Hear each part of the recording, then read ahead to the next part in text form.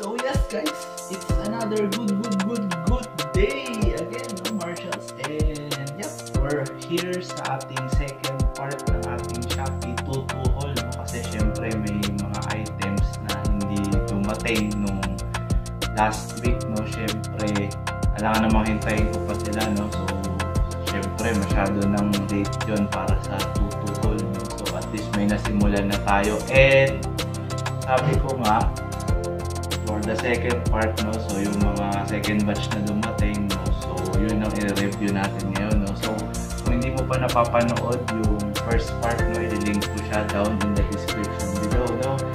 And yep, down na below pa.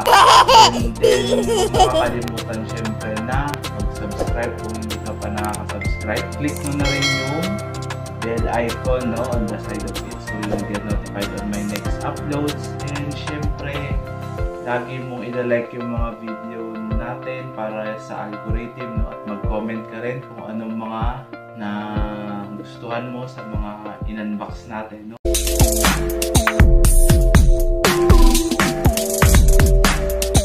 So ngayon, for the second part, first item natin is this one, no? So mas promise, mas maaangas yung i-unbox natin ngayon, no? So, sorry, hindi pala siya galing Shopee, no? So, sa Lazada siya. Kasi, siyempre, kilala nyo naman ako, di ba? Naghahanap ako ng mga pinakamurang items, no? So, hindi ko binibili hanggat hindi best deal, no? So, yan lagi yung sinasabi ko. So, sana ma-adapt nyo rin yung ganong pag-uugali, no? So, pero, ayun nga, nung Tutu, naubusan na ako ng free shipping, no, sa Shopee side, no, sa Shopee app. So, nag-decide ako lumipat sa Lazada, no, kasi may natitira pa akong free shipping first, no. So, gamitin natin yun kasi syempre hanggang the day itself lang. So, sayang naman. So, ayun. And, open na natin siya. So, nga din pala, kaya ako siya binili kasi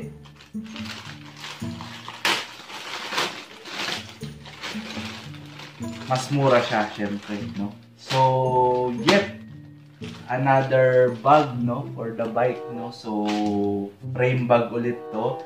Nasa may, ano naman siya, nasa may bandang likod naman siya ilalagay, no? So, additional pockets din, no? So, for towels, or maybe kung magkasya yung mga gloves, no, extra gloves or some t-shirt, no, will do, no. So pop it open. So ayun siya. Tingin ko similar lang sila ng mga pinanggagalingan, ano, kasi lagi lang silang naka-ziplock, no, na bag, no, naka-resealable na bag, no. So again, it's from B-Soul. So, color red.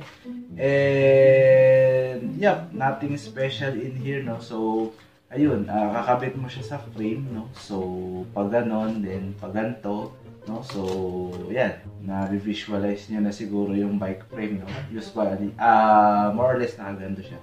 So, ayun, syempre, nahook na naman tayo sa kulay red. Tsaka sa Lazada ako bumili kasi sa Shopee is 100 plus ang isa. Sa pagkakaalala ko. Dito is 79 pesos lang yung original price.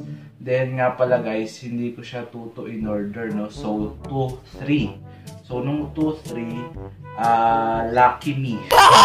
Kasi yun, naging 76 pesos pa siya, no? So good deal na good deal talaga. So ayun, may zipper lang siya, no? Again, may zipper siya sa unahan. Then you can put your things there, no? So additional pockets lang siya sa bike. So ayun ang ating first item. 2 days later. So yes, and we are back, no? So 2 days of waiting, no? Meron tayong dumating ulit na items. So unbox na natin sila.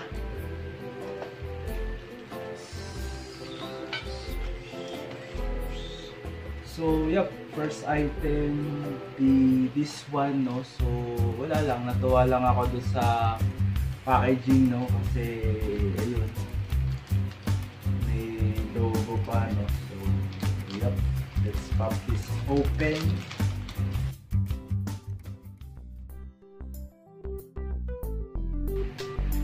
Uy! What is this? Yung galing ah. Ayos. So, yep, we have these sleeves, no?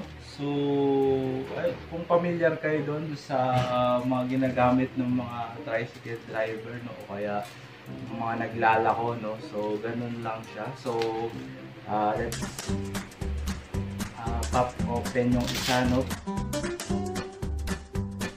So, medyo manipis lang pala siya, no?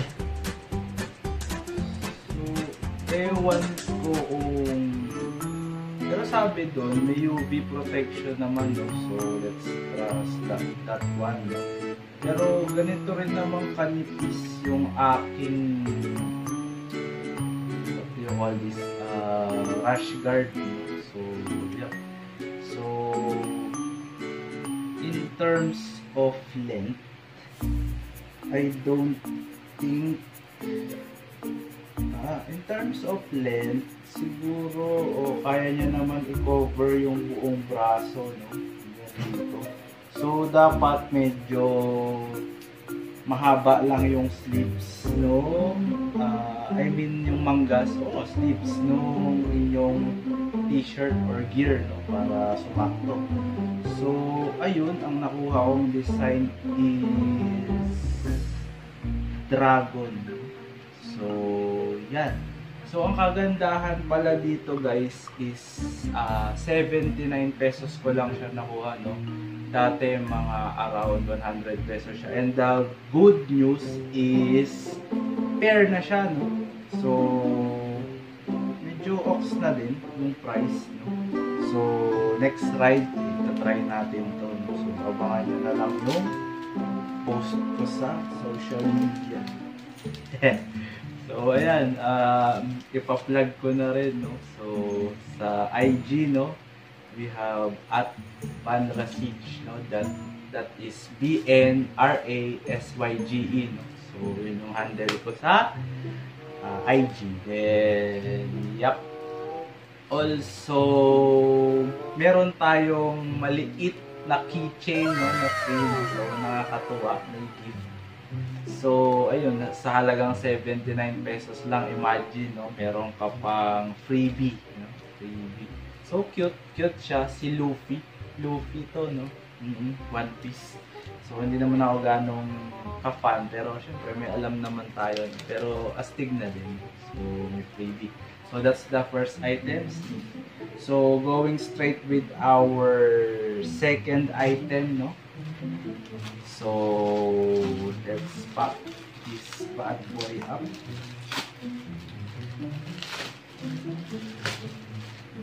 Isa nang nakokompleto, no? Sa next ride ko, kompleto na yung gear ko. So, yeah. Second item would be this water bottle holder, no? So, syempre, pang bike pa din, no? So, yeah. Wala siyang included na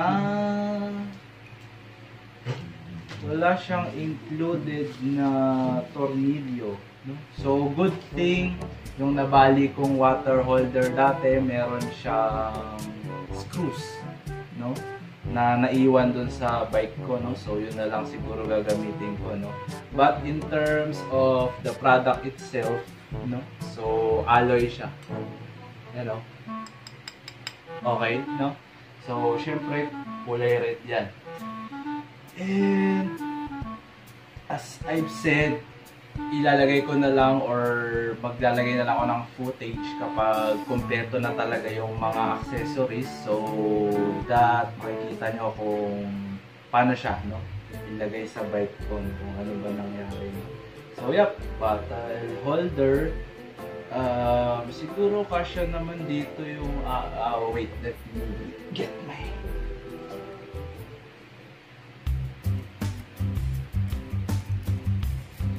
so yeah, this is my tumbler, no? So I think kasya naman siya, but umaalog-alog, but okay lang. This is adjustable naman, no? Depende kung ano. Tsaka bendable naman siya, no? So, pwede mo siya i-bend, but ayoko. Tsaka na lang siguro. So, yeah. That's very good. Nakuha ko pala siya for around 132 pesos, no? So, dati, I guess, 200 plus or 300 plus siya. I don't know. But, the fact that this one is 132 pesos, no, is goods na, no, kasi given na red in color, tapos maangas pa siya, no. So, baka nang hahanapin. Ako pala. Wala na akong hahanapin. So, that's practically our second item. And for the last item, no, last item for this day. So, na natin. So, last item for the day would be this one, no? It's a rechargeable, rechargeable tail light, no? So, tingnan natin kung may battery. Ako, walang battery. So, rechargeable yung kinuha ko, guys, kasi para hindi na palit ng battery, no? So, ayun, meron siyang small port dito, no? So, meron akong nakita, no, na para siyang rainbow. Actually, hindi siya rainbow, blue, pink, and white, no? So, syempre, avid fan tayo ng red, no? So, makakasira siya sa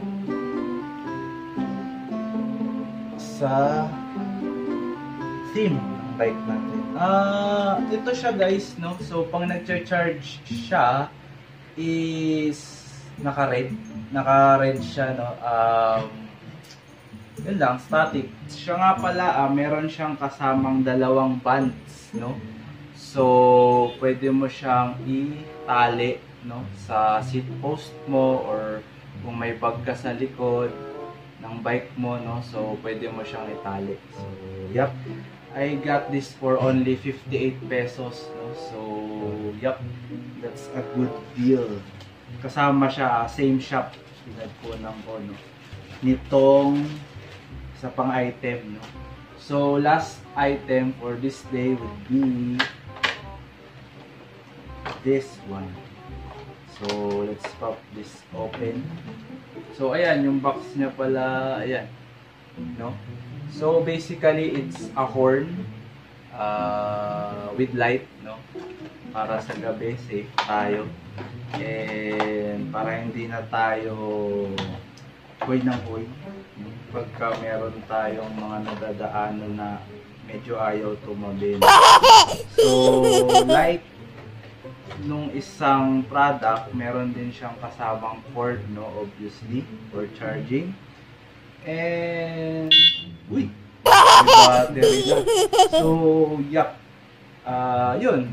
The way it works is you just pop this open. Yeah.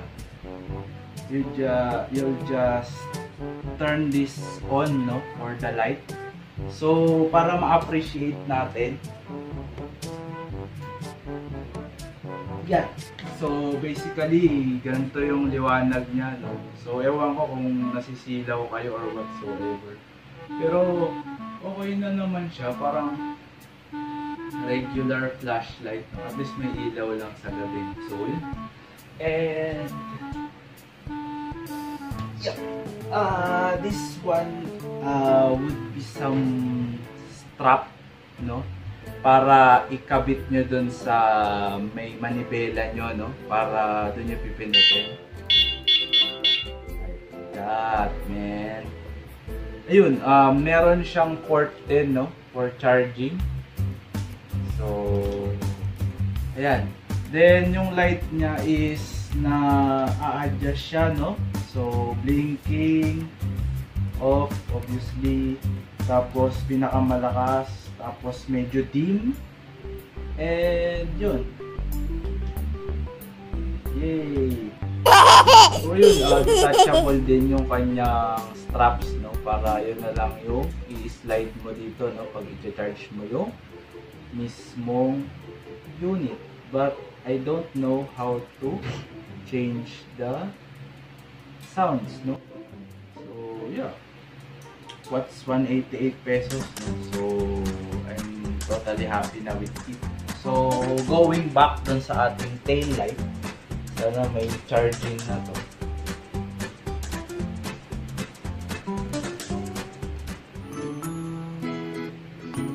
Yun! Yeah. Ito yung tail light, no? So, tail light, no? So, ayan. Blinking lang siya. Back and forth. And, ayun. Yun na yun. So, yup.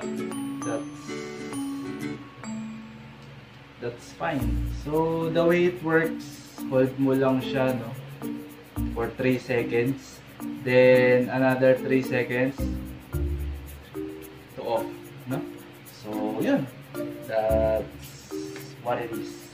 So, I'll be back again 3 days later. So yes guys, good morning, no? And happy Chinese New Year, no? Sa mga friends nating Chinese dyan, no? So to make this video quick, no? So kasi masyado nang late tong isang item natin for our video, no? So medyo wag nyo na rin pansinin for our video next week, no? And then wag nyo na rin pansinin, no, yung aking itsura kasi medyo haggard talaga yan dahil kaka-workout ko lang. Then gusto ko lang talaga masama tong item na to kasi alangan namang i-review ko siya ng mag-isa lang, no? Medyo boring yun, no? So ayun, to cut that short, no, napunit na natin yung ating plastic, no, kasi kanina sobrang tanga natin, naka-focus pala sa kabila, no, kasi gusto ko nakalagay yung settings, no, sa front cam, lang to, so medyo puro dingding lang yung makikita nyo, no, kung sinulit yung uploading nun, no. So ayan, napunit na natin, siguro naman hindi ko ayan, kung gusto nyo ng punitan, ayan. And ayun, ito na yung laman niya sa loob, no. So nabuksan ko na rin kasi nga nakapag-review na ako and all. So uulitin ko lang for the sake of like yun, kailangan makita sa cam. Then ayan, yan nga yung laman niya, no. So basically dalawa yung in-order ko, leg sleeves ba tawag dito or something. Then ayun, meron siyang, I don't know if it is B or number 3, but I don't care because gusto ko lang naman ay red, no.